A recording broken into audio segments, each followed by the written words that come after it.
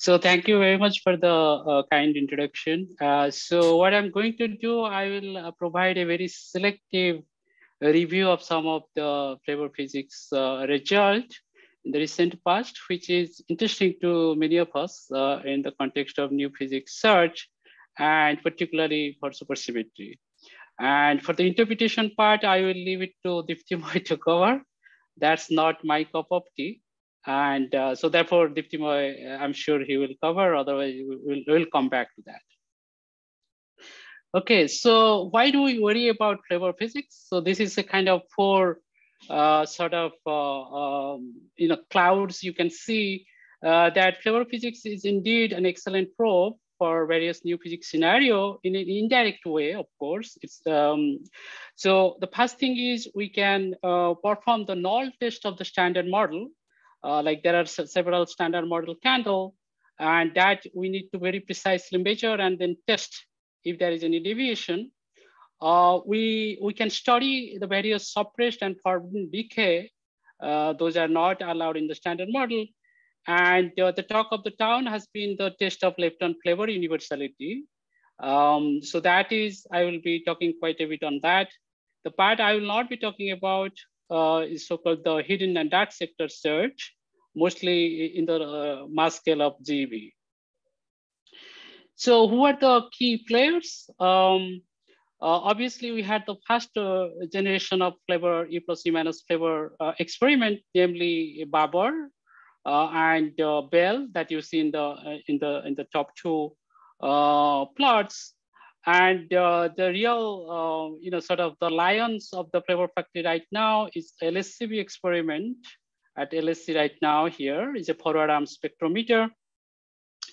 That's because you have the most of the B meson and the flavor particles that are produced largely along the forward and the backward direction. So this is a forward arm spectrometer. And then the sort of the new kid in the town is the Bell 2 is harping on the success of the previous generation experiment, namely Babur and Bell. But where one is talking of sort of 2 order of magnitude luminosity, we haven't yet gotten there. Hopefully we will get. ATLAS and CMS, they are not the real player here, but obviously if you have muon in the final state,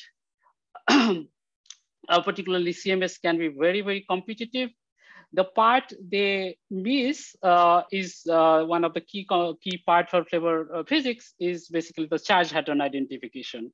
So none of these two experiments have that, but they compensate with the trigger, with the dimuon trigger. Okay, so what about the data? So there's incredible amount of data between Babur and Bell. So Bell alone collected about 1 atomic inverse of data, and Babur something like half of that, 550 femtobarn inverse of data.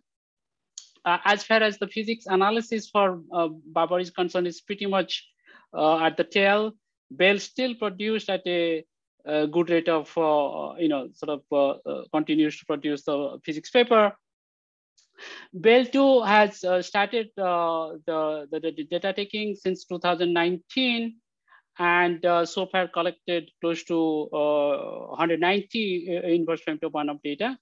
One interesting part is like we continue to take the data despite the COVID-19 pandemic. On the other hand, you have LSCB. Here you see this the kind of the data they have. So just to give a scale, 1 femtobarn inverse of data for LSCB, they're roughly equivalent to 1 atomic inverse of data from the flavor factory. So there's really incredible amount of the data from LSCB. So what are the pros and the cons of the, sort of the hadron collider experiment versus the lepton collider? E plus E minus flavor factory, they profit from the clean environment, well-defined kinematics, no pileup pretty much, though they suffer from a low production cross-section for the heavy flavor hadron. Particularly, we take the data at the epsilon 4s resonance. On the other hand, LSC is a broadband machine, giving access to all kind of heavy flavor hadron. clearly suffers from messy hadronic environment. If you have final state where there's neutrino, neutral particles such as photon pi 0 is always a challenge to trigger on. Okay, so there are some other key differences. I would like to show this thing, and this will have some linkage to what I will discuss next. In the top left plot, you see that how a muon and an electron will give signal in this forward arm spectrometer of LHCb. Clearly, electron radiates a lot, not so much by muon. And obviously that it will also radiate in case of BEL2, which is on the top right side. But because of the E plus E minus environment, you don't have such a issue of pile up and many other issues that you see for the hadron machine. So the electron deconstruction is not as efficient in LHCb as well too. That is one key difference. The other difference, well, is actually for both the experiment, identification of the tau lepton is challenge. It's always a challenge. I said in the previous slide that, sort of finding out final state, decay final state where you have neutrino, is a challenge for LHCb. And in fact, when LHCb started data taking before that, I was one of the few who was skeptical that can they do anything to do with the final state with the neutrino? And they have proved me wrong, thanks to the fact you have the B mesons are highly boosted in the forward direction, and they have a very beautiful silicon, something I love. So silicon vortex detector, so-called vortex locator. So they can really pinpoint the decay vortex position of the secondary and the tertiary vortex to the level of even finding the tau lepton vortex. If you have tau going to the multiple charge rack, such as here, you see tau going to 3 pion. On the other hand, in case of BEL2, because you have clean E plus E minus kinematics to start with, you know what is the initial energy and the momentum. You have two B meson and nothing else. Epsilon 4 is going to be B bar. You look at the recoiling B meson and either fully reconstruct it, what we call hadronic tagging, or you can do something called semi-leptonic tagging. Just the charge of the lepton will tell you whether it's a B0 or a B0 bar. And then you look at the recoil side, particularly in this particular case, when you are talking of multiple neutrino final state, we largely look at the hadronic tagging, the cleaner channel. So you fully reconstruct the tag, B meson, and you know the initial energy momentum conservation, initial energy momentum and the final state very well. So you can predict what is the energy momentum of the signal side B meson. Out of that, you find out whatever the visible decay product. You really don't have to care about whether you have one or multiple neutrino. So that's because of the kinematics. But still it is a challenge. It is not as good as like when you have fully reconstructible final state. Now let me move on to the result. The first one I take up in the first category. This is like a standard model candle, so-called, the triangle of this unitary triangle, so-called CKM triangle, gamma. This is out of the triangle, this is really theoretically clean. My colleague tells me the theory uncertainty is really something like 10 to the minus 6 or 7, something like that. Here, LHCb is the real player.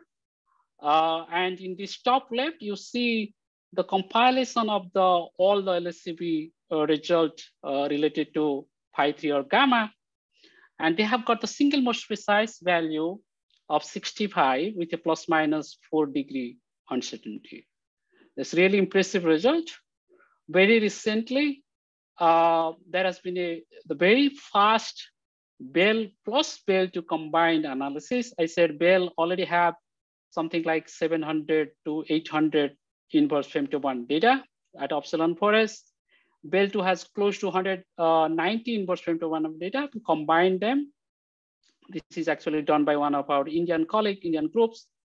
And we are not yet competitive like LHCb, but to getting a uncertainty of 11 degrees really a remarkable thing. So now let me move on to the decay. Those are sensitive to new physics. The first class of decay we have is the B to C level decay, where you have B to C transition with an emission of a virtual W boson that either go to a tau nu tau or mu nu mu. That is the left side plot coming from the standard model.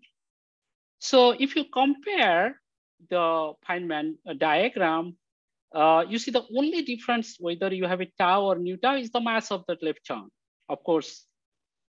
So the other thing, the form factor, they mostly cancel. I mean, they're really crazy, but if you're taking the ratio of the branching fractions, this form factor, they mostly cancel out.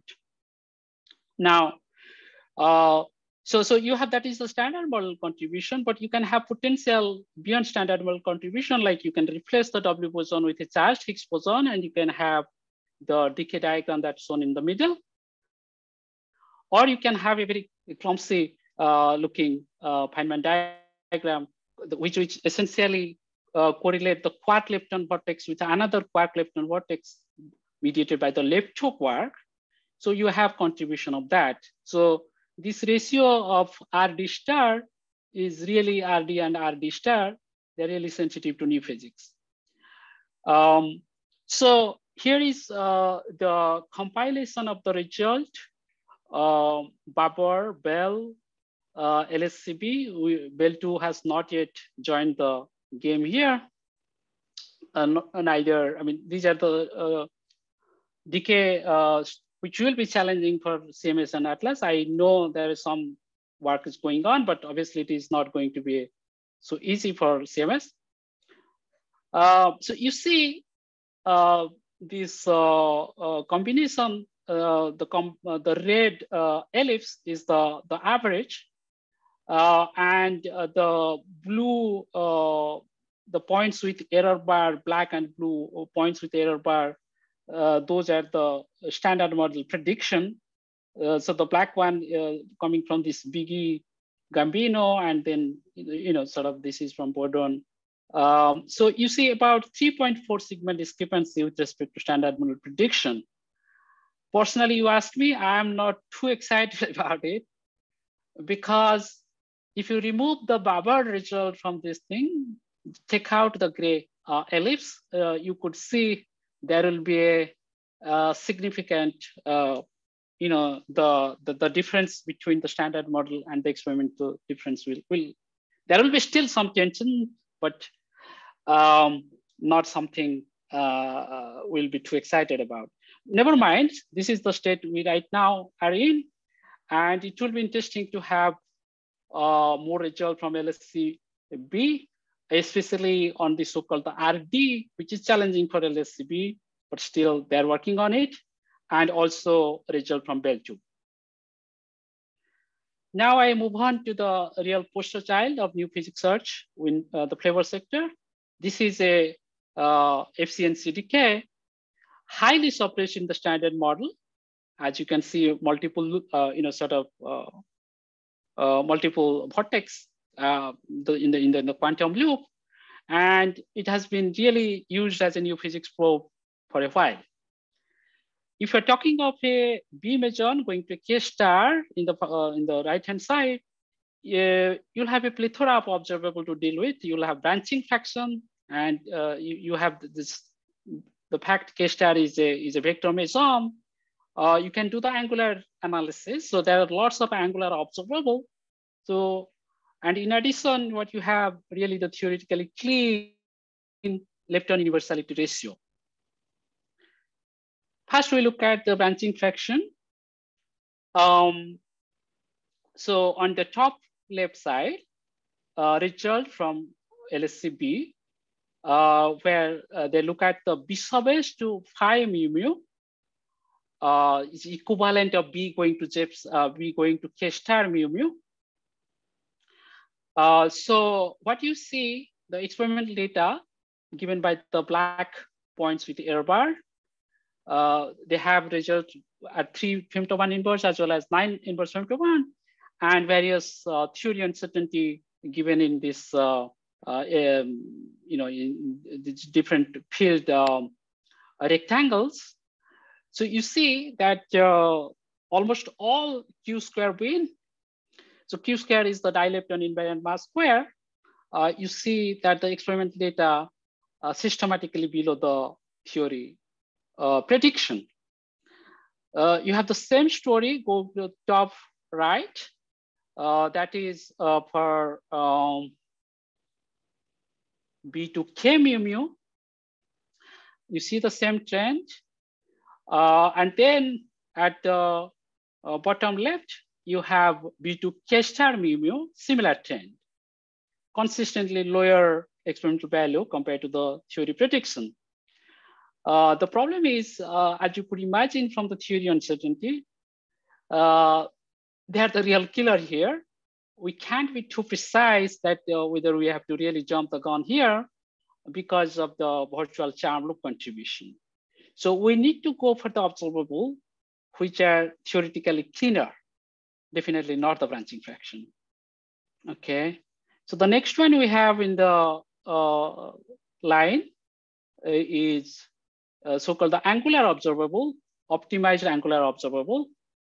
It's given by this colleague. Oh, by the way, so this the part I didn't say these two empty vertical band you see, those are the charmonium resonance region, J psi and psi prime, and those for obvious reason we veto them up. So on this top left, you see this optimized angular observable P5 prime.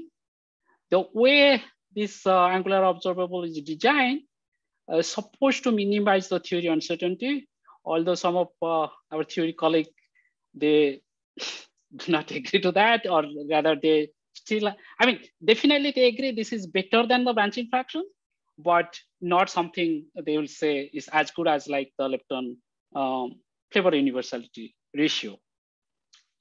So in this P5 prime, actually, I'm sorry, I didn't manage to get the CMS result. I will put it in and update the slide.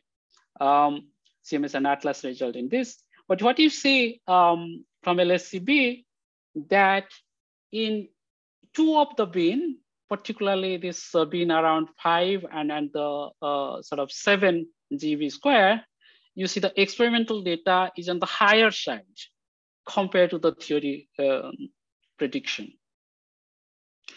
Bell has done this measurement.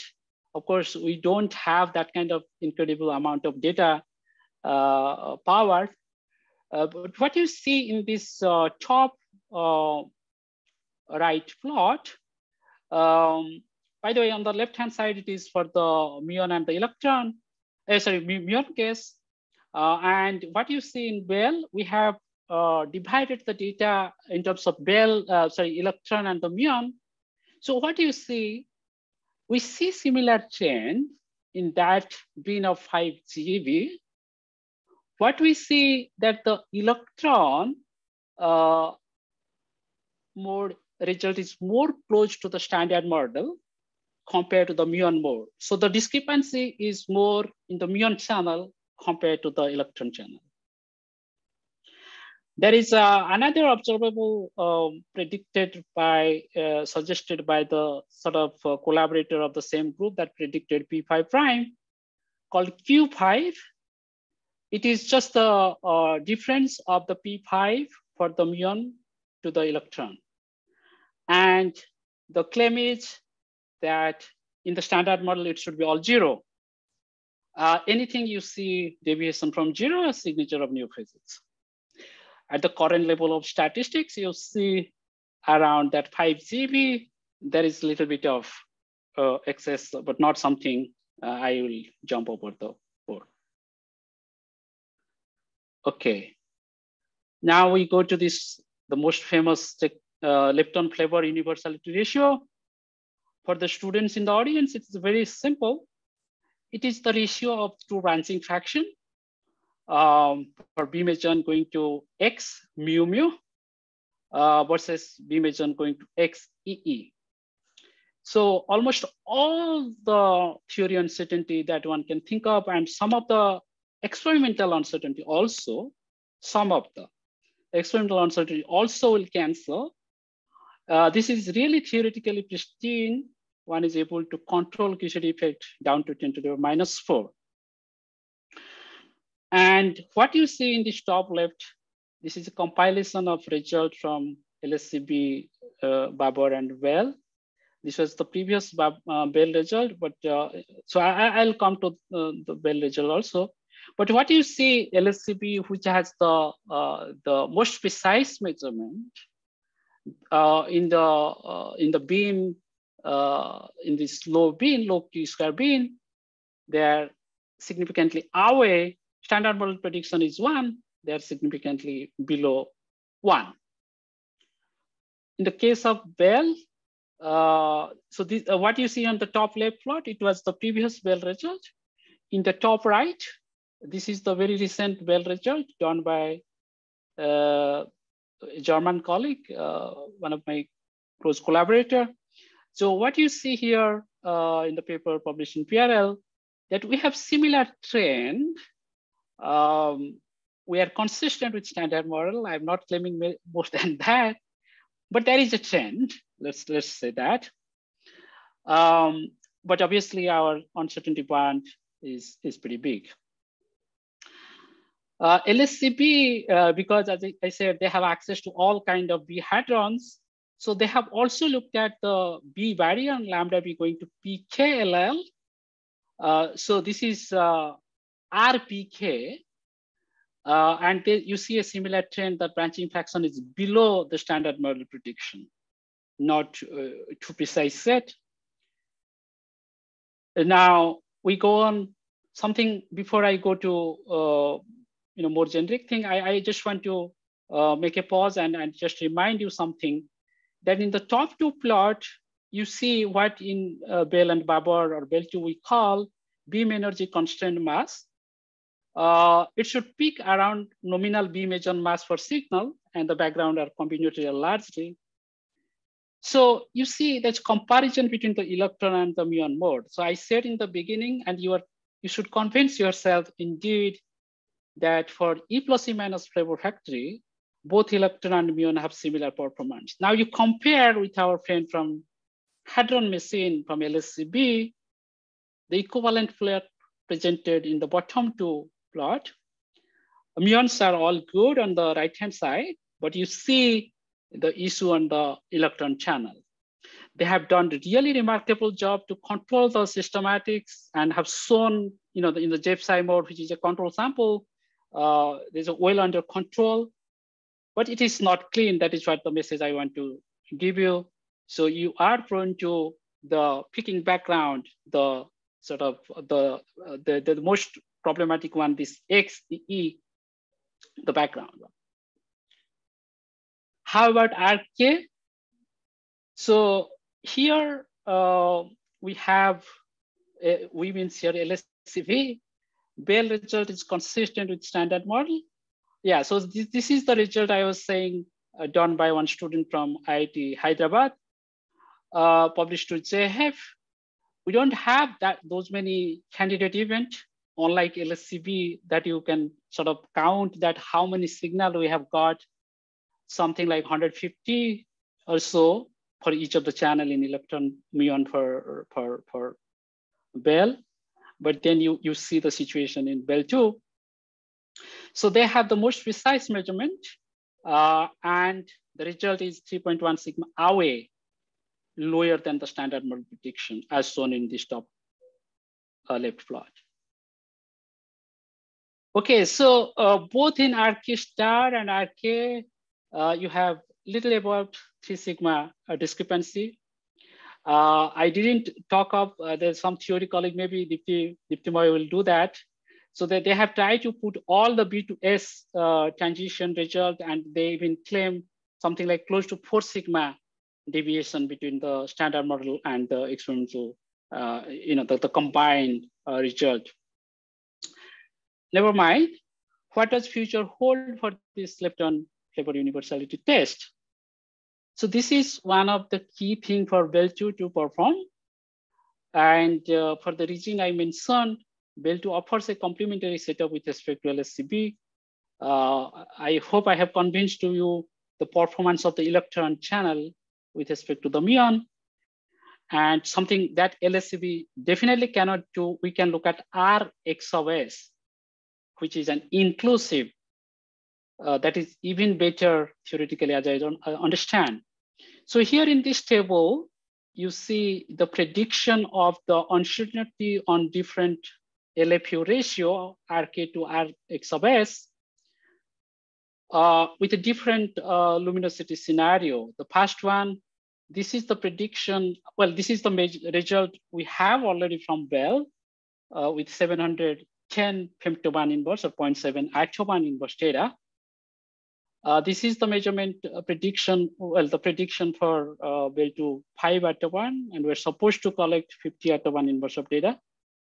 And one of my students is working on this analysis, so I just thought of showing this. This is the measurement with just the beginning using something like 60 inverse femtobarn of data. We have seen this decay for the first time in BEL2, but we have to have more data, at least comparable data like BEL we're expecting by the middle of next year. And so there is a plan of combined BEL and BEL2 analysis. So I would like you to be a little bit patient because this idea of nanobeam scheme is a new technology altogether being used at Super KP. And there are certain teething issues, challenges our experimental accelerator colleague are working on.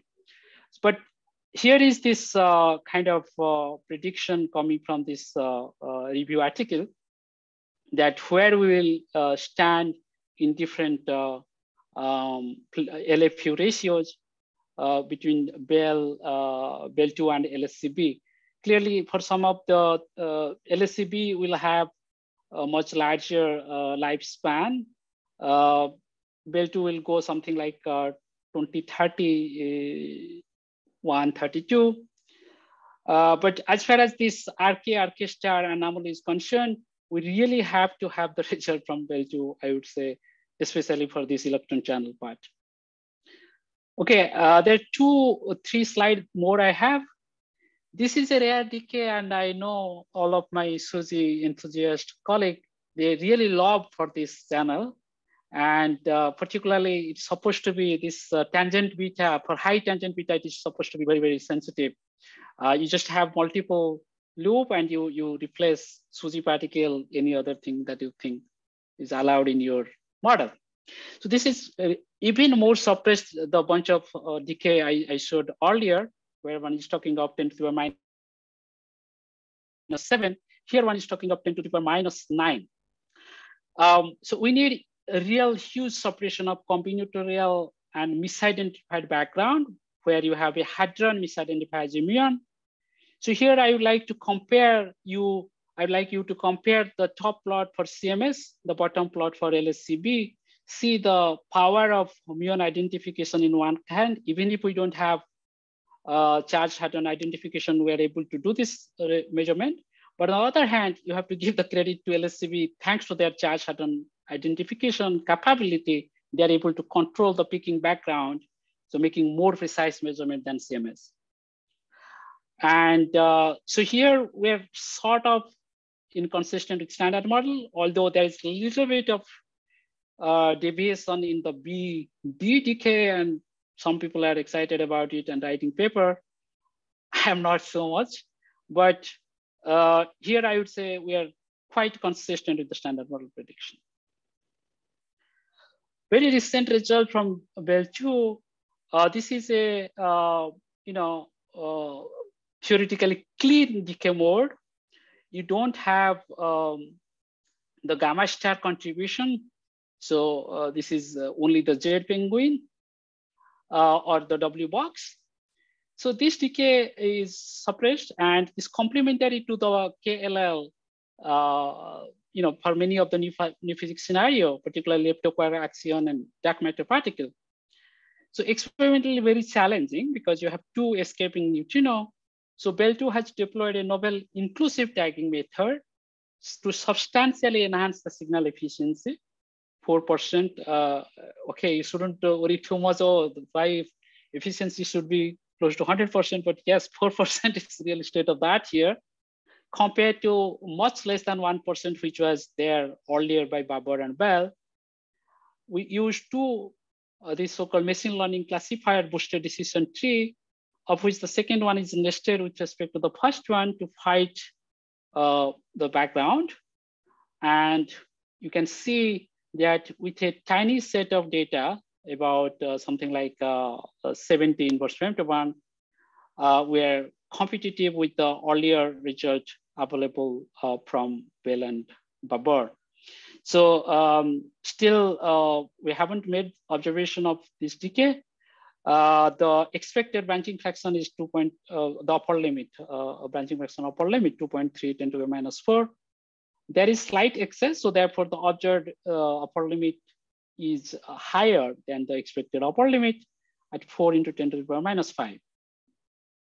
With the full data we expect, well, Bell equivalent data we expect by next year. My prediction is we'll have the fast observation. Okay, so that brings me to my summary slide. I hope I haven't gone too ahead into my time. So I gave you a sort of sample of result of the decay sensitive to new physics, including supersymmetry. 2 sets of anomaly, the street level anomaly coming in the B to D star tau nu, where you have about 3.4 sigma, and similar level of tension with this B to SLL, mostly dominated by the K star LL and KLL. In either case, lepton seems to be non-universal, and my theory friend, they will have more to say on that. Now, I'm an experimentalist, so I would like to look at the data and to see that whether it is a genuine signal for new physics or probably statistics. Only time and more refined analysis will tell us. I understand CMS and ATLAS, they are really working hard on this. It is not something I said very challenging for CMS, particularly for the electron, both for CMS and ATLAS, and they're working hard on that. The expectation is in maybe Sanjay will correct me in a couple of years, we'll have some result, maybe 1 or 2 years, maybe. So please stay tuned. Thank you. Thank you, Gagan, for a very clear and informative talk. And we are a little bit into the question answer time. So I will, if there is a quick question, does anyone want to ask a question? I don't see any raised hand, or I don't see any chat, any in the chat box. So yeah, so maybe after the 50 minutes talk, we can come together. If there's some question like an experimental thing, we can see. Thank you. That's what I'm sorry, Jai, I'm a little over the time. To say. If there is any of you think of any other question, please type in the chat box. And now let's